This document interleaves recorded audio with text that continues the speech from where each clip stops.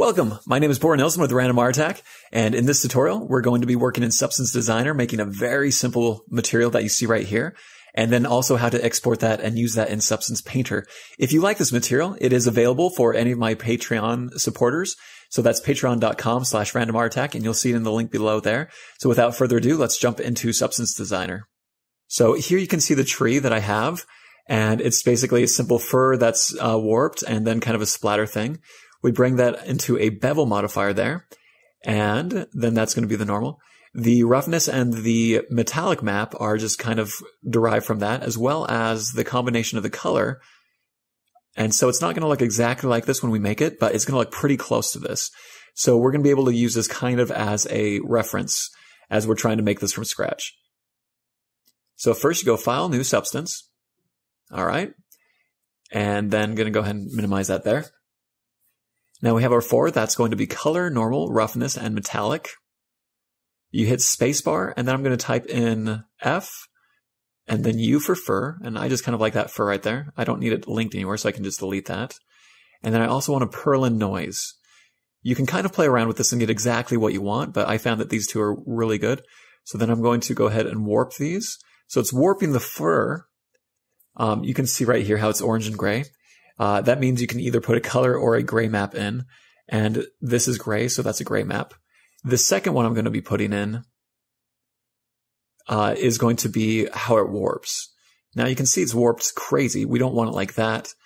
And so you can actually change the intensity down to whatever you want, and I found that about 0.18 is about right. It kind of looks like strings of hair. Now we're going to go ahead and warp this, so actually splatter this, excuse me.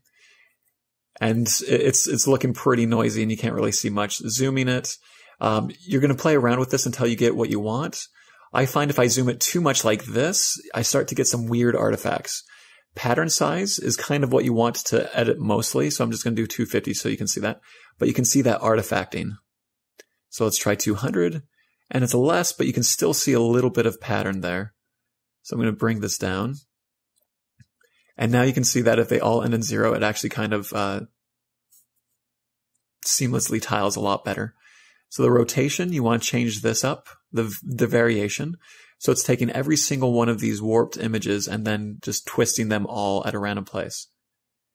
You can zoom in, you can zoom out, you can do the pattern size height.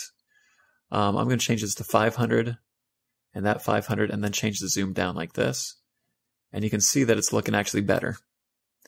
Now the gain is how strong this is, okay? So I don't want it too strong. About that is right. And now I'm going to go ahead and hit spacebar and create a bevel. So it's going to take a grayscale like this, and nothing shows up until you actually move it into the normal like that. Now as you start to do it, it's not going to be the normal intensity. It's going to be some other thing. So I'm just going to change this gain for a little bit so that we can see this a little bit clearer. So now as I play, you can start to see that. And I'm going to try and kind of get it where I want it. But what it's going to be is the distance. The distance is actually going to let you know. So if I go to the splatter, I'm going to change, I'm just going to go back and forth between the splatter and bevel until I get what I want. I'm changing this to 200 so it's even bigger like that.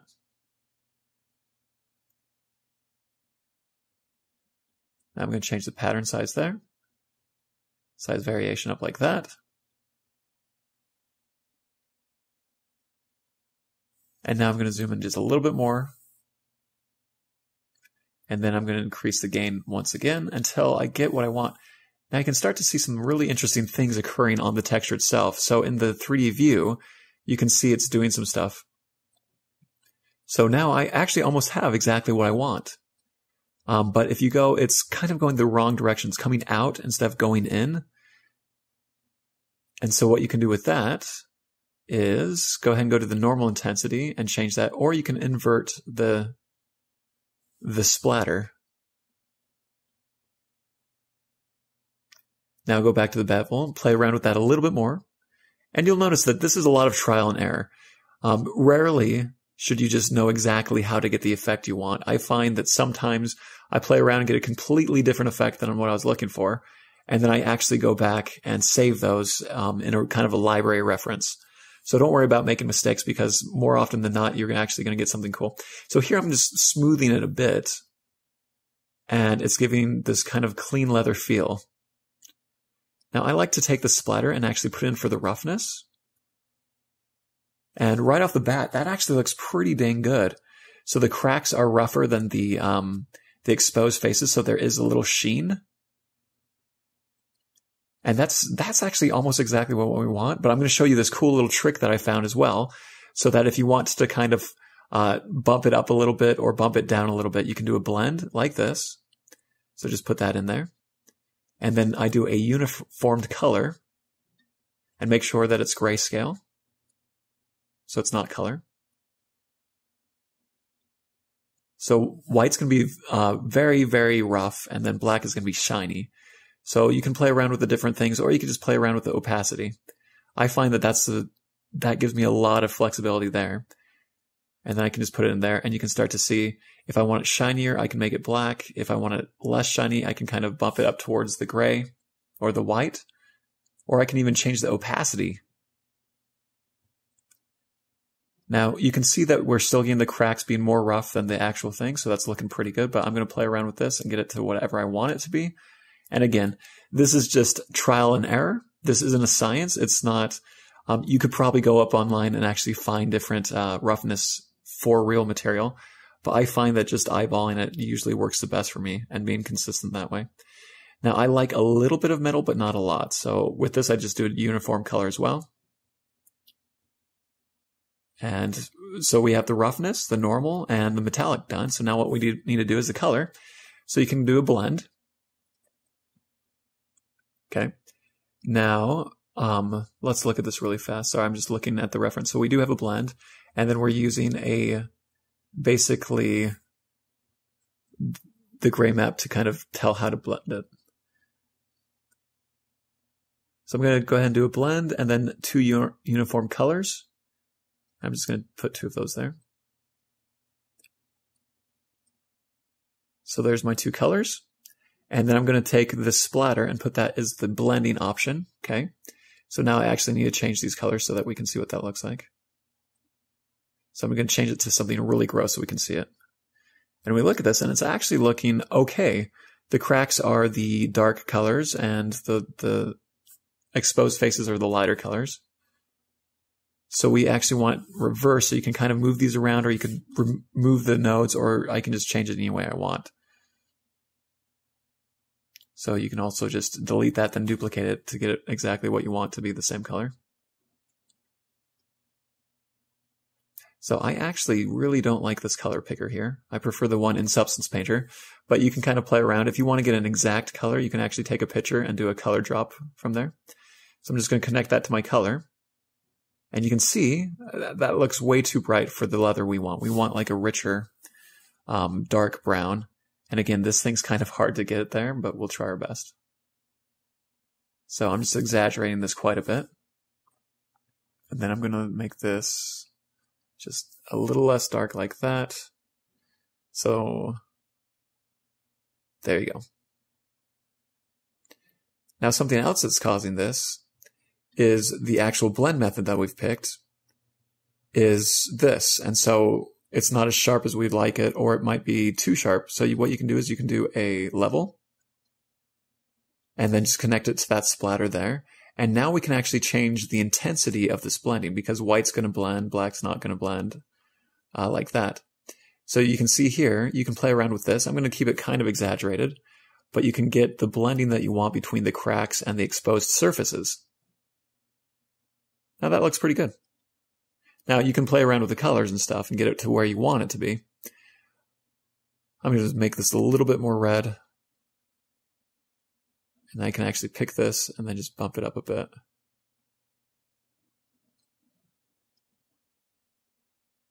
So something like that, but that's too red. So you can see I don't like these color pickers.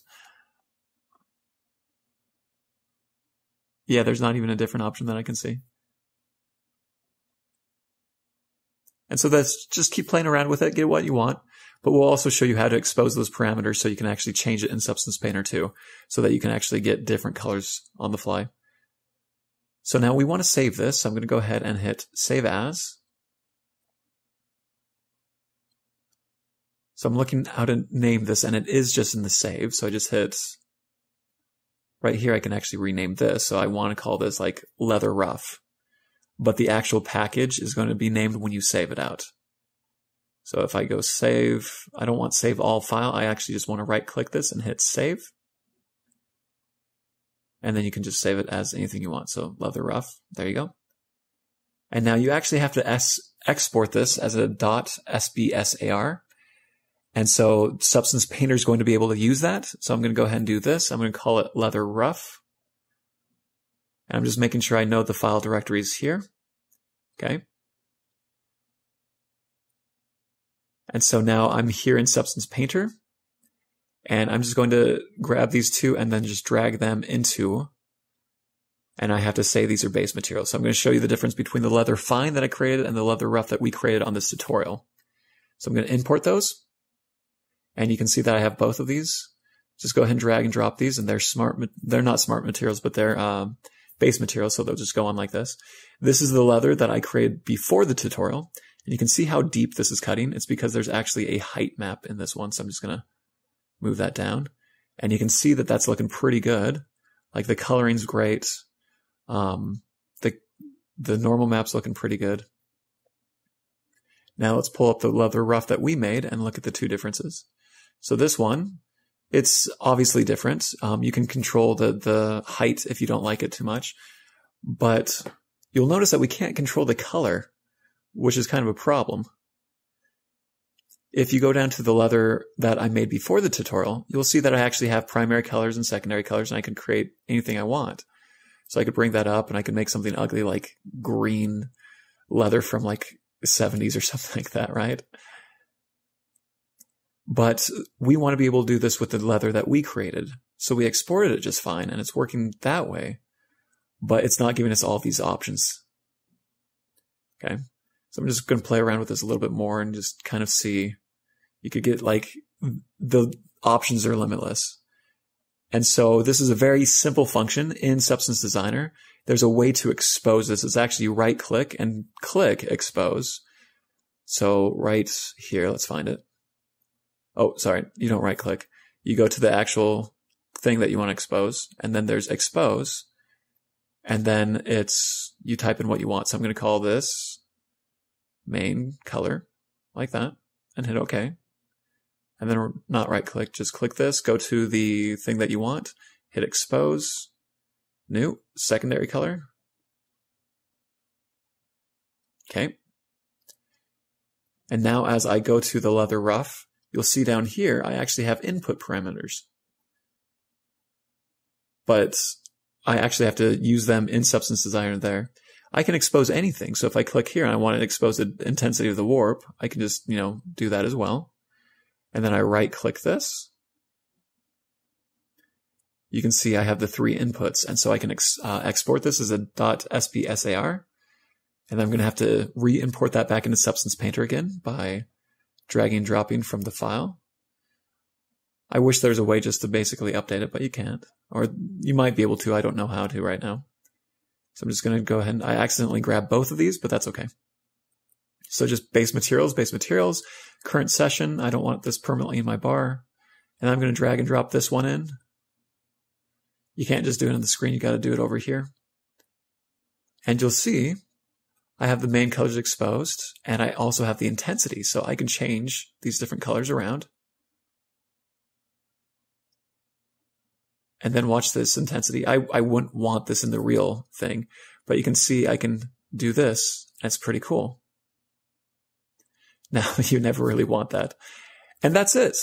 So thank you so much. I hope you learned something. We went over how to make a material. We went over how to import this and expose the parameters. As always, follow us, hit subscribe, leave a comment. That helps us get noticed. And also consider following us on Twitter or Facebook or on Patreon. I'm trying to get more of these videos out, and I always appreciate the support. Have an awesome day.